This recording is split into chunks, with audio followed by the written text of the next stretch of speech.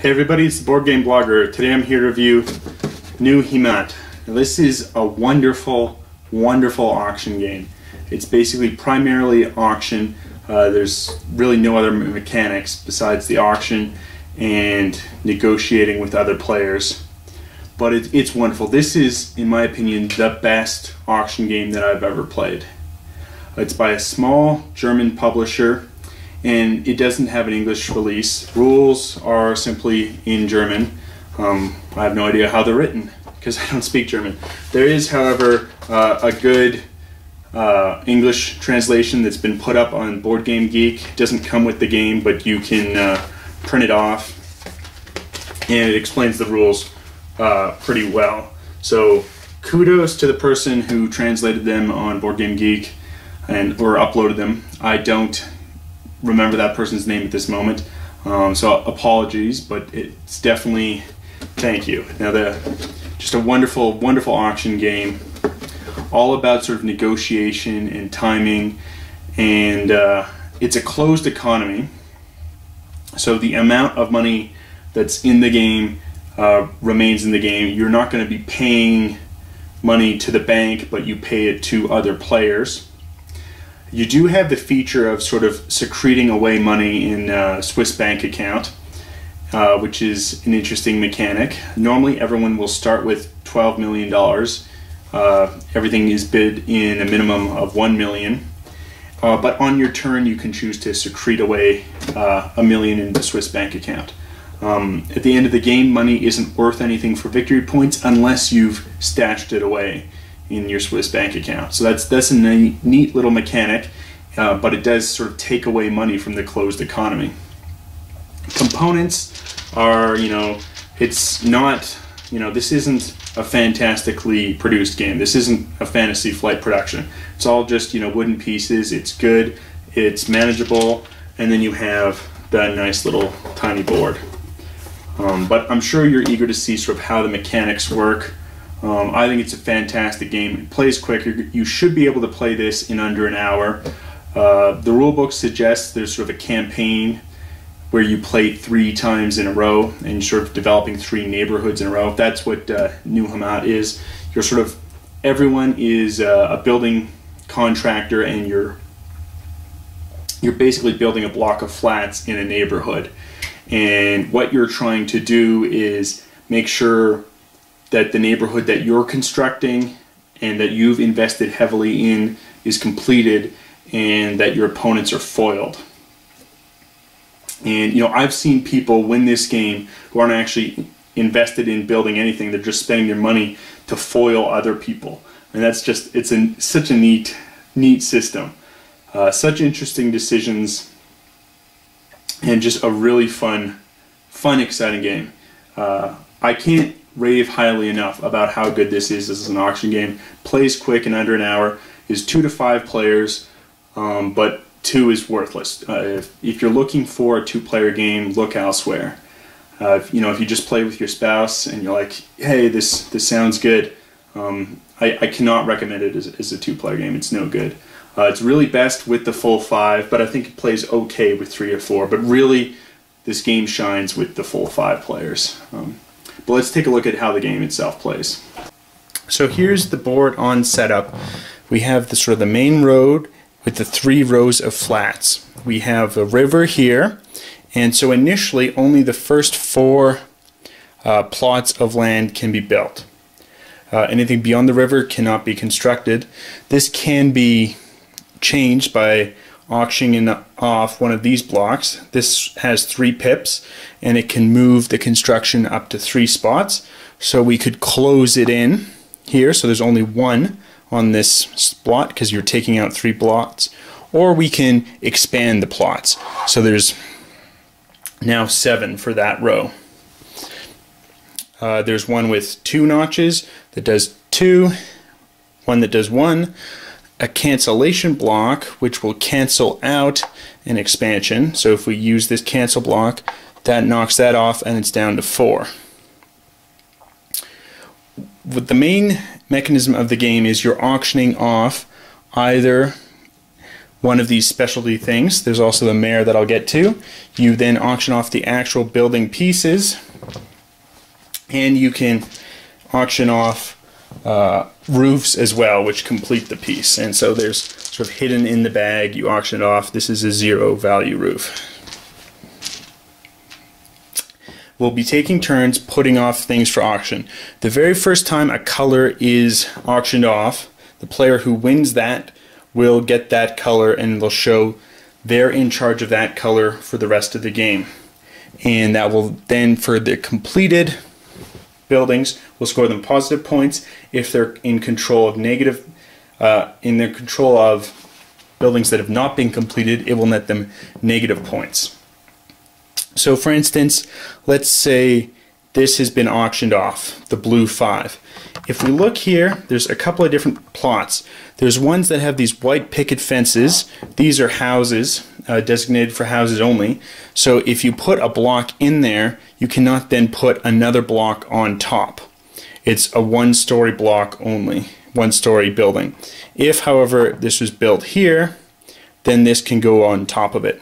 The rule is that only a lower number can go on top of a higher number. So currently this is controlled by blue, the blue player. Now this building will be controlled by the red player, and because it's a 1, there cannot be any other block put on top. The way the auction works is any random roof can be auctioned off. Any of the specialty ones can be auctioned off, and then the 6 blocks on the outside can be auctioned off. That means these 3 and these 3. Let's say the green 5's already been auctioned off. This now opens up the yellow 6 for auction. So you're sort of aware what can be coming up for auction, and as you can see, not all colors and numbers are distributed there. It's going to be a random distribution each time, 3 rows of 8, and you're going to have a different distribution each time. And so some colors are going to have more blocks and potentially more valuable. Here there's only going to be 3 white blocks. People might judge the value there differently. However, they're lower numbers. There's a 1 and a 2. Easier to say steal somebody else's building that they've put into it. So now the mechanism of the game, let's say we've played a little bit and we've got a couple of constructions occurring. And let's say we're already a little bit through the game. We've got this capped off with a roof. And that's where we currently are. Now the game is going to end a couple of ways.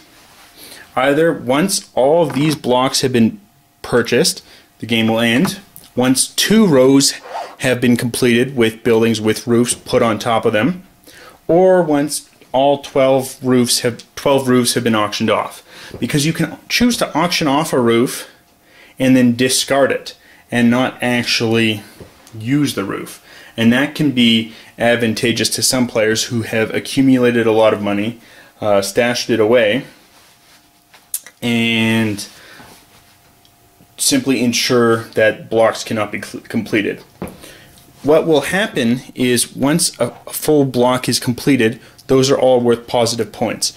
Right now, if the game were to end immediately, all of these points are going to be negative because they're not in a completed block of 3. So here we have blue is going to score negative 5 points because there's no roof modifier.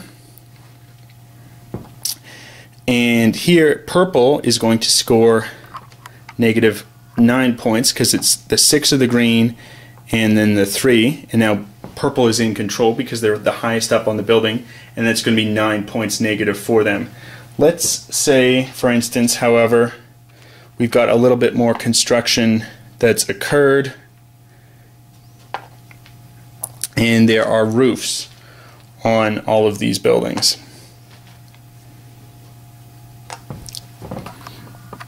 Now these are all going to score positive points. So here now it is 14 points for purple. The roofs are all red color. That's doesn't correspond to the red blocks or to ownership of a color. And then here green is scoring 11 points, and this is 0 roof modifier, so yellow scores 1. However, these uncompleted blocks, because there's not a full 4 and there's no specialty modifiers, red is going to score -6 points and yellow will score -6 points. There's also the mayor here, which you can put him on one of the 3 different blocks, and he is going to modify and basically double the point value, either for positive or negative. So if he's put here, that's -12 points for yellow. If he's put here, all of these houses are going to be doubled in value positively because they were able to complete the block.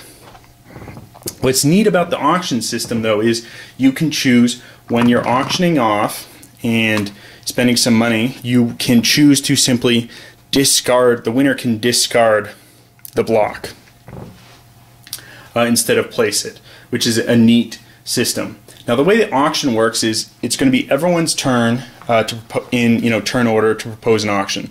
So first player will propose an auction, the auction will occur, they can then immediately place or discard whatever they've auctioned, whatever the winner has been auctioned. And then the next player will propose an auction. Whoever wins that auction can immediately place or discard the item. Now the way the auction works is the auction player will say, I'm auctioning off this green 3. It's a legal move to auction because he's not grabbing from the middle here or one of these specialty things. I'm auctioning off the green 3. And now in turn order, players will make a bid.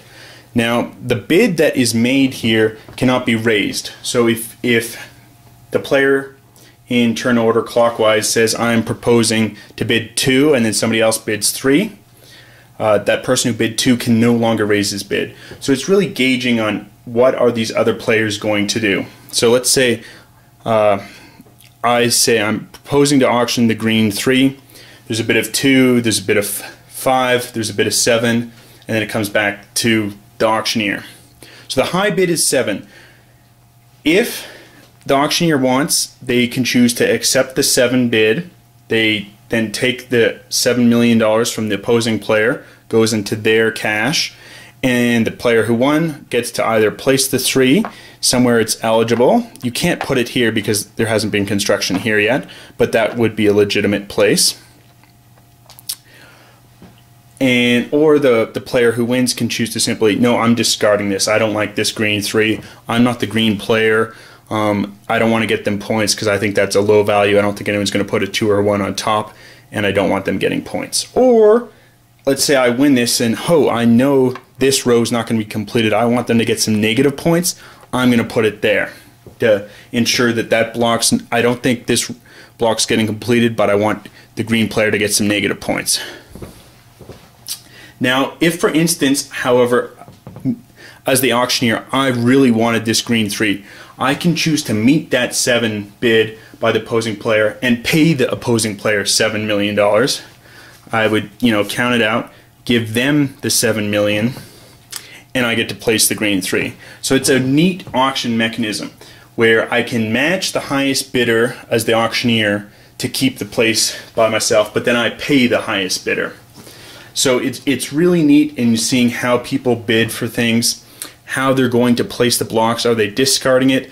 Are they playing to try to get themselves points? Are they trying to put it in a row they don't think is going to be completed? Let's say, I'm going to throw this down here and then at a different time extend the row to here to basically ensure that it's not getting completed because all of these blocks are going to be exhausted first, or these 2 rows are going to complete first, or 12 roofs have been auctioned off. Just a really neat, really fantastic auction system.